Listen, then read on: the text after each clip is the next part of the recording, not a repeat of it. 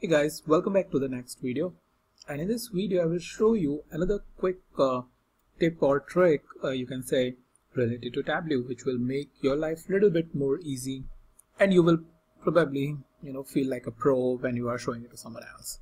Alright, so what do I have is colors over here. So what I'll do, I'll just remove it, and what we can do to your surprise is we can actually take this axis and use it as a color. So what I can do is I can simply pick this and drag it over here, and I have now my bars colored it by my axis, which is sales, right? So I'm pressing Ctrl Z. Similarly, I can go to category over here and I can put it over here. Now my colors are by the categories over here. Similarly, I can go in and put it on the shipping mode.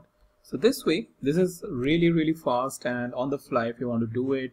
And once you're reaching a little bit of advanced stage, this is what really helps you when you are trying to do the coloring. So that's a quick way I wanted to show you about how you can do the coloring with the help of the values which are plotted as an X or Y axis on your chart.